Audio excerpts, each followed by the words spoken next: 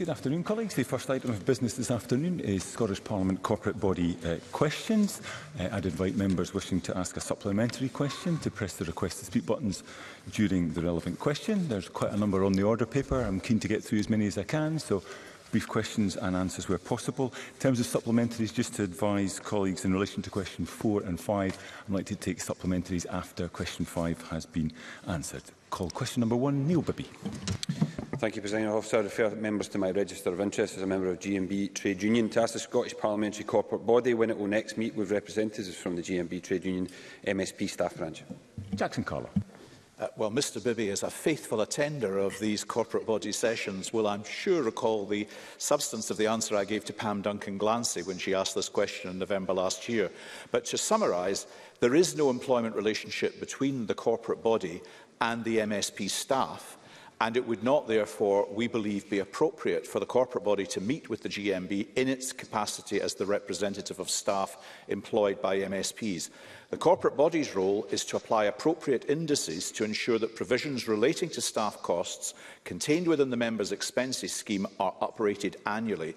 Thereafter, it is a matter for individual employers, MSPs as individual employers, to determine the salaries for their staff. Neil Bibby. I thank Mr Carlow for that answer, and I recognise what he said about the formal arrangements. But I do believe it's important for the corporate body to fully consider the views of GMB, who represent many Labour MSP staff and many other MSP staff too, ahead of staff cost provision setting process for 2024-25 and on other issues. The GMB have warmly welcomed the Chief Executive of the Parliament indicating his willingness to be informed by these views, and I very much share this. So does the Minister agree that that is a welcome development and it is important for the corporate body to hear from the GMB on staff pay and other significant issues affecting their members before they are made? Jackson Carlo. Yes. Well, while ministerial appointments do follow this corporate body session, I'm not living in hope, Mr Bibby, but thank you for the attribution. But on behalf of the corporate body, can I say that, of course, it is open to MSP's staff to speak with the representative on the corporate body from any given party in order to allow our consideration and deliberations to be informed. But Mr Bibby also makes reference, and I think while it wouldn't be appropriate for the corporate body to meet with trade unions representing MSP staff, he is correct in that I understand the Clerk, the Chief Executive, has indicated his willingness to do so in advance of the corporate body submitting its budget to the Finance and Public Administration Committee. And while he has indicated his willingness to do so in order to be informed of the views of the representatives of MSP staff, the corporate body is clear that that is not the equivalent of entering into a formal negotiation. Question number 2, Paul Sweeney. Thank you, Deputy Presiding Officer. To ask the Scottish Parliamentary corporate body what discussion it has had in relation to access to translation services for cross-party groups. Christine Graham. Thank the member for his question. The Scottish Parliament's corporate body is committed to providing accessibility support to enable members of the public to engage in parliamentary business. However, as the member is aware, cross-party groups are not a formal part of parliamentary business, and as such, the corporate body is not responsible for providing resources for them. Nevertheless, as set out in the Members' Code of Conduct, cross-party groups may use the Parliament's facilities where these are available for public use. This means MSPs and CPGs can access the interpretation infrastructure of our meeting rooms, which includes a portable set of equipment and headphones. Access the advice and guidance on language support that's set out in the cross-parliamentary group page of the Parliament's intranet. Additionally, we are aware of a facility within Microsoft Teams to support remote interpretation for informal meetings. We are developing guidance for MSPs and committees on this, and we will also place the guidance on the CPG pages of the intranet. Paul Sweeney. I thank the corporate body for that helpful response. As the convener for the cross-party group on migration, I recently asked if our CPG could access translation services, as the group has a number of non-English speaking members. And I was told that the group would not have to cover the cost of a translator, but as a CPG with a number of members who are seeking asylum and without the right to work, we do not charge membership fees or have cash to cover translation costs. So, Deputy Presiding Officer, I appreciate that the standing orders state that the CPGs are not formal parliamentary business, but will the corporate body commit to reviewing their policy on access to specifically translation services for all meetings in the Parliament, whether formal parliamentary business or not, so that we can ensure that this Parliament is accessible to all? Christine Graham. I thank the member for the supplementary. I think we're prepared to review it, but with regard to perhaps cross-party groups having greater access to support, that would be a matter, I think, to be put to the Parliament through the Standards Procedures Group to assist them in their engagement in the public that they bring in. And I think that's worth looking into. Question number 3, Carol Mochan. Thank you. To ask the Scottish Parliament corporate body whether it will provide an update on pay negotiations with trade unions representing Scottish Parliament staff. Jackson Carlo. I'm pleased to be able to confirm that agreement has been reached on a pay deal for the Scottish parliamentary staff from 23-24. This deal, which was recommended for acceptance to its members by all 3 of the corporate body's recognised trade unions, PCS, Prospect and FDA, was arrived at following intensive negotiations. And I'd like to place the corporate body's thanks on record to Lorna Foreman, who was leading these negotiations for the Parliament for the first time, and indeed to everybody who participated in the successful outcome of the discussions. The pay award that has been agreed is progressive and fair, ensuring that the highest percentage increases are going to those staff on the lowest grades. The corporate body has also agreed to extend its existing guarantee of no compulsory redundancies until the end of the current parliamentary session. The corporate body's wage bill for 23-24 will increase by 5.6%, and as the member will be aware, the staff cost provision, which has been accessed by members to employ their staff, has also been uplifted by 5.6% for 23-24. Therefore, it is for members to determine the salaries for their staff. The corporate body is pleased to be able to support its staff in this way and is grateful to its partner unions actually for the pace and intensity with which they have engaged in this negotiation and come to an early resolution. Carol Mochan. Thank you. I thank the member for that answer, and I welcome the pay offer that has been made, particularly the £15 an hour minimum wage that the PCS union and others has campaigned so hard and won. The Scottish Parliament is setting a really good example to other employers in providing a £15 an hour minimum wage. But the reality is that not all staff who work in the parliamentary estate will receive the £15 an hour. As the member will be aware, MSP staff paid in the administration and office management job family can have a minimum annual salary of £20,855, equating to £11.46 an hour, caseworker equating to £14.03 an hour, and the communications job family at £26,717, equating to £14.68 an hour. Given the £15 an hour minimum wage for Scottish Parliament staff, will the corporate body now consider amending the job families for MSP staff and uplifting the staff cost provision to ensure that MSP staff receive a minimum wage of £15 an hour? I did make a request earlier for brief questions and brief responses. Yeah, I thank Carol Mochan for that. I mean, I think it is important to say that the pay bands which are established by the Parliament are indicative. They are not compulsory, and it is very much a matter for individual MSPs to determine what level of pay they would wish to award. The 5.6% which is being paid to the parliamentary staff in total, as the 5.6 that is going to the staff cost provision for MSPs, means that there are members of the parliamentary staff at higher grades who will be receiving no or very little increase this year, and others at the lower end who will be receiving increases in excess of 8%. So the whole system is designed to allow a degree of variation to reflect the individual circumstances of the employee, but it is for the members to decide how they deploy the sum that they have as their total staff cost provision. Question 4, Maurice Gold.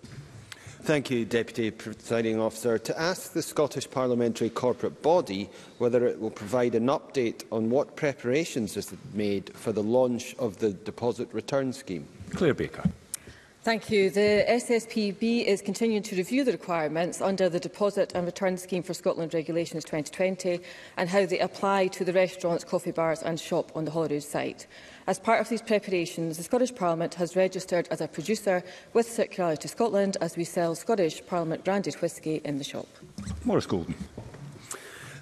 At the moment, this Parliament's waste is collected by a Scottish-based SME that follows the highest environmental standards in waste management. However, when Deposit Return eventually launches, the the contract to collect empty containers will be handled by a large multinational company that's been fined for illegally dumping waste abroad. Can the member... So my question, has the Minister in charge of the scheme raised any concerns about this with the corporate body? And what will happen to the existing contract with the SME provider? Claire Baker. Thank you. As the member will recognise, it is not appropriate for me to comment on the debate that is ongoing around the scheme. Our decisions, the contract we have, is the contract that is made is with Circularity Scotland. It is not made with the Scottish Parliament, and so it's not for me to answer questions on this particular area. The Scottish Parliament is striving to comply with the regulations, and we do recognise that all businesses and organisations do need essential clarity around some of these issues. Question number 5, Brian Whittle. Thank you, Deputy Presiding Officer. And very similarly, to ask the Scottish Parliamentary Corporate Body whether it will provide an update on what progress it has made in preparing for the operation of the deposit return scheme. Claire Baker. Thank you. I refer the member to my previous answer. Brian Whittle. Thank you. The Parliament has a public cafe and shop which will sell produce subject to DRS legislation. How will the public return these items to the Parliament to redeem their deposit, especially as they cannot re-enter with empty glass bottles? Will it require a reverse vending machine outside Parliament, and how much will this cost? Claire Baker. I thank the member for the question. We are considering the need for reverse vending machines, which would be leased or hired. It is likely these will be used initially for Parliament staff, and we are still considering how we comply with the regulations that would be under our responsibility as a producer in the public areas of the building. The costs at the moment are estimated, and once we have further information, we will share it with members. Question 6, Martin Whitfield. Very grateful, Deputy Presiding Officer, to ask the Scottish Parliamentary Corporate Body what steps it will take to create a more family-friendly environment. Maggie Chapman. The Scottish Parliament was founded with the ambition to be a modern family-friendly parliament with a free creche provided uniquely in Europe to try and remove barriers for parents of young children engaging with democracy. And the creche will reopen in May. I can say more if you want me to say more about that later. And we also have the sitting pattern allowing for Fridays and Mondays to be focused in constituencies or regions. But it's clear that this has not always worked. Given its responsibilities for providing staffing and services to support parliamentary business, the SPCB recently wrote to the Parliamentary Bureau setting out some concerns about the impact of late decision times, whether planned or unplanned. We have asked the Bureau to consider, among other things, providing improved notice of anticipated decision times each day and of planned changes to decision times. We have also asked for its views on introducing a cut-off time for plenary business. We do hope to have a meeting with the Bureau in the near future to discuss these issues. Thank you. Can I remind members coming into the chamber to respect the fact that there is ongoing SPCB questions and to not engage in private chatter? And I call Martin Whitfield. I'm very grateful for that answer. The SPCB have a responsibility for the staff in this Parliament, and in correspondence it's become apparent that the SPCB are seeking to obtain further information about the challenges to the family-friendly setup that occurs within this Parliament. Could I politely suggest that actually there is plenty of information already available, and actually with regard to the staff employed here within the Parliament, decisions could be made by the SPCB which wouldn't need input from Bureau? And would the SPCB consider reaching out to those members of staff to get solutions to this problem so that we can move forward to, as the member has rightly said, anticipation of a family-friendly Parliament? Maggie Chapman. I thank the member for that follow-up question. And yes, he is right. Corporate body does have responsibility for SPS staff. And for those who aren't aware, some SPS staff are required to remain at work for at least 2 hours after sitting periods have finished. So there is clearly a responsibility and a duty of care that we have. And this is why we want to have the discussions with Bureau. But your point is a good one, and we will take that up to ensure that we are getting the information we need, but also setting the parameters within which discussions and debates can take place, so we do live up to the expectations that we want to be a family-friendly Parliament. Thank you, Ms Chapman. Can I repeat the plea that members coming into the chamber don't engage in private chatter while SPCB questions are on? I'm calling a brief supplementary from Megan Gallagher. Thank you, Presiding Officer. As the Chamber might be aware, I've been raising this issue for quite some time, and since my return to Parliament in January, it has been challenging to balance here and home life.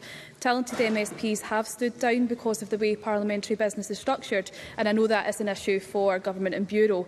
However, we don't want to deter people, especially women, from choosing to enter public life. So, similar to Martin Whitfield's question, will the corporate body consider forming a group of MSPs, their staff and SPS staff to look at how we can make this Parliament more family-friendly? Maggie Chapman. I thank the member for that question, and that's something we can certainly consider. I do think, though, that the first conversations that corporate body needs to have are with Bureau to make sure that we're all actually discussing the same thing and we are all aware of the constraints that are on the different types of staff we have. It's member staff, but they're different types of SPS staff as well. So we need to make sure we understand what it is we're trying to fix here. Thank you very much. We have now reached the point at which we need to move on to the next item of business, with apologies to those I wasn't able to call, and there will be a brief pause before we move on to the next item of business. Point of order, Rachel Hamilton. Presiding Officer, I hope it's helpful, but there's something wrong with the microphones. I'm not able to hear. I couldn't hear Brian Whittle earlier, and I struggled to hear Megan Gallagher and yourself.